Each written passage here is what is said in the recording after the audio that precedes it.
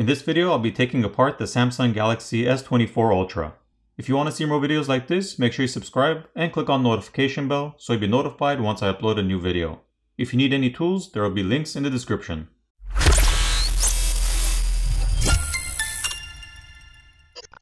First, the SIM tray needs to be removed.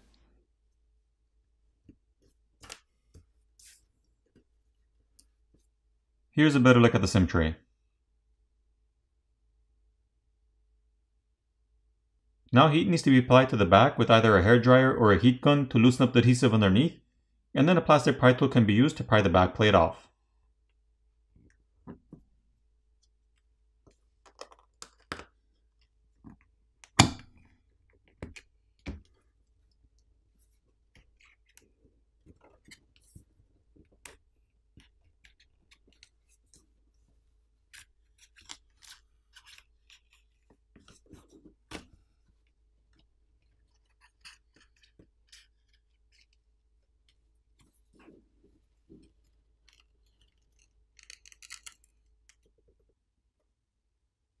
Here's a look at the glass backplate.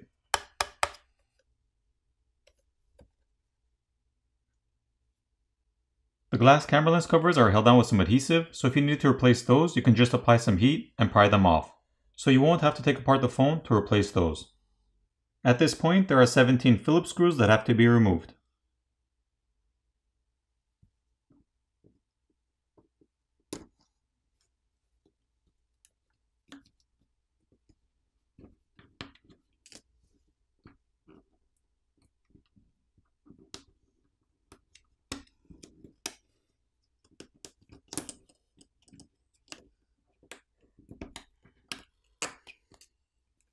Here's a look at the wireless charging coil and NFC antenna, as well as the ultra-wideband antenna. The battery cable can now be disconnected, followed by the rest of the cables.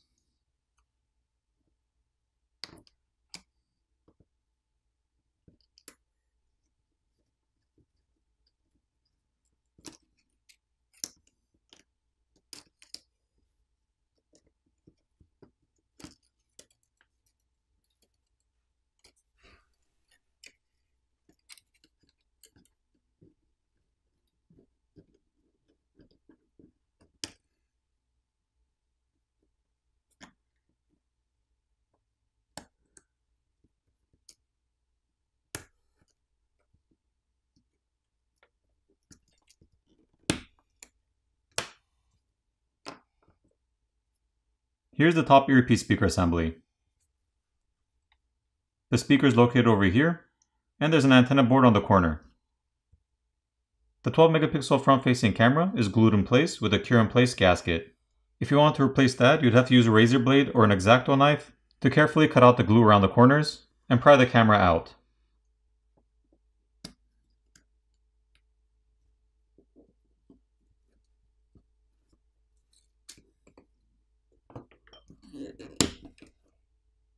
This is the bottom speaker assembly. And the vibrator motor or haptic feedback motor is located behind the speaker and the housing. These two flex cables connect the main board to the subboard. This flex cable connects the main board to the screen. This one is for charging the S-Pen. And this is for the 5G millimeter wave antenna on the top corner. And the 5G millimeter wave antenna that's located on this side connects with this flex cable to the main board.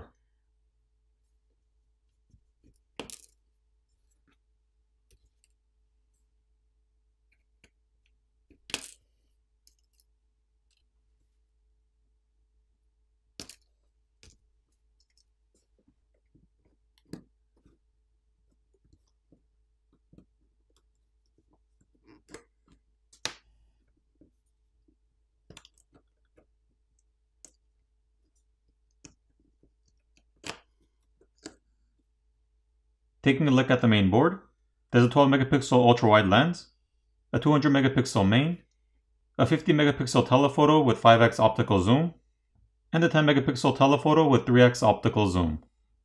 The main camera, as well as both telephoto, have OIS or optical image stabilization.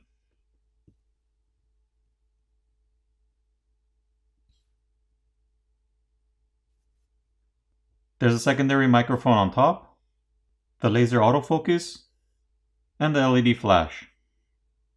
This main board is also a multi-layer board design. Taking a look at the back, we can see the proximity sensor, as well as the connectors for the cameras, which can be disconnected by popping them off.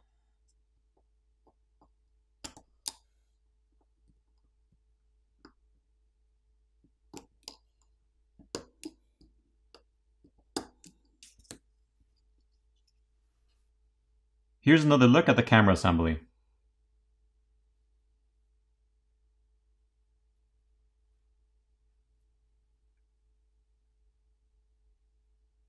Once that's removed, we can see another microphone located over here, and there's a heat transfer film and compound over the processor. Once that's peeled back, we can see a thermal pad underneath. Once the thermal pad has been removed, we can see the RAM, which is seated on top of the processor. There are two Phillips screws which are holding down the millimeter wave antenna to the side of the frame.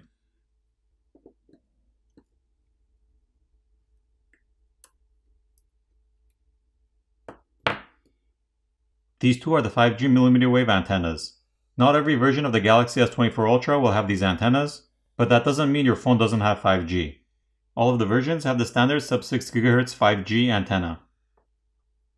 To remove the battery, there is a pull pouch provided to help you pry the battery off.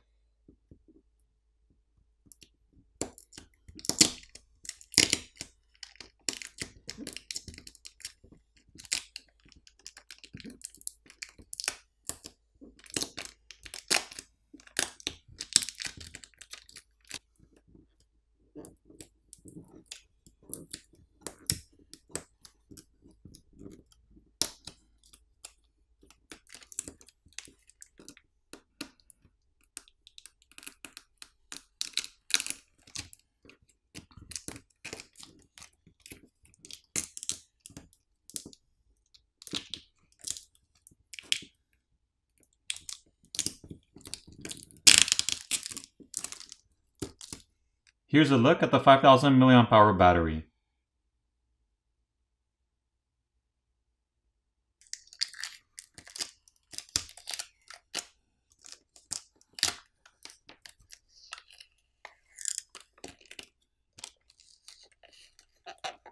Once the battery adhesive pouch has been peeled back, we can see the vapor chamber which runs underneath the battery and the motherboard, and the vapor chamber helps to transfer heat. There are three Phillips screws which are holding down the subboard.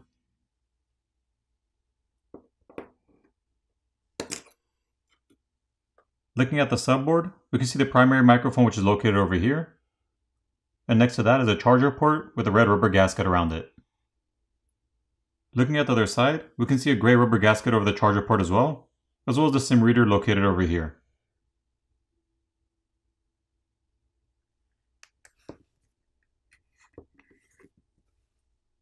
And here's the S Pen.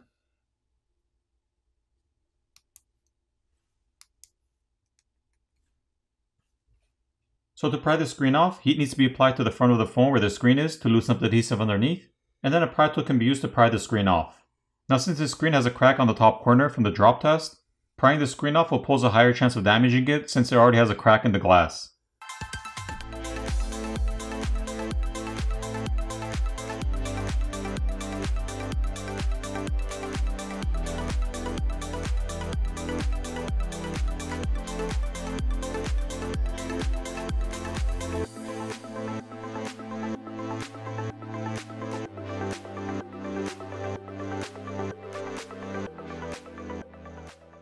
The way the screen is glued down to the frame is almost impossible to save a working screen. So I'm just going to go ahead and pull it off and not worry about damaging it since it's almost impossible not to.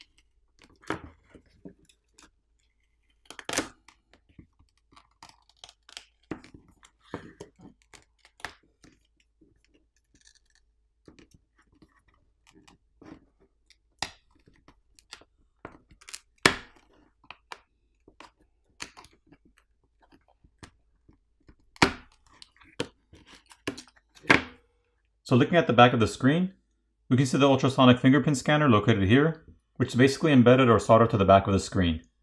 There's also the cutout over here on top for the proximity sensor, as well as the front-facing camera.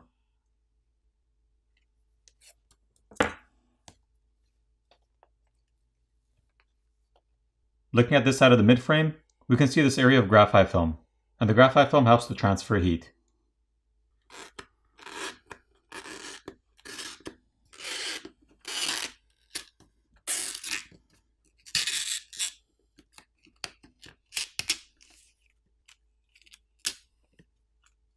So looking at the size and design of the vapor chamber, it has increased and changed since the Galaxy S23 Ultra.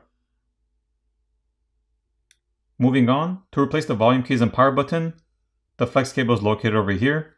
This metal bracket would have to be pulled out of the frame, and the flex cable would have to be peeled off from the frame.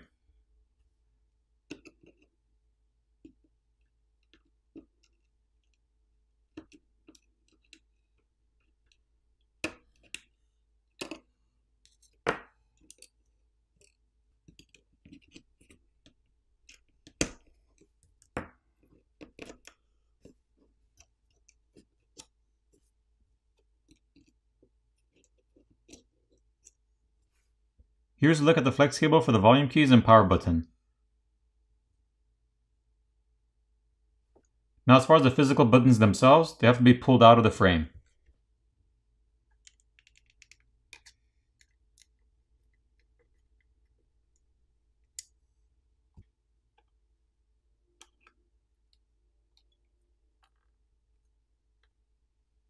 And finally, before I forget, for anyone who's worried about accidentally puncturing the microphone or the filters for the microphones by inserting the SIM ejector tool in the wrong hole, you don't need to worry since both the filters and the microphones are seated above the hole, so they won't get damaged.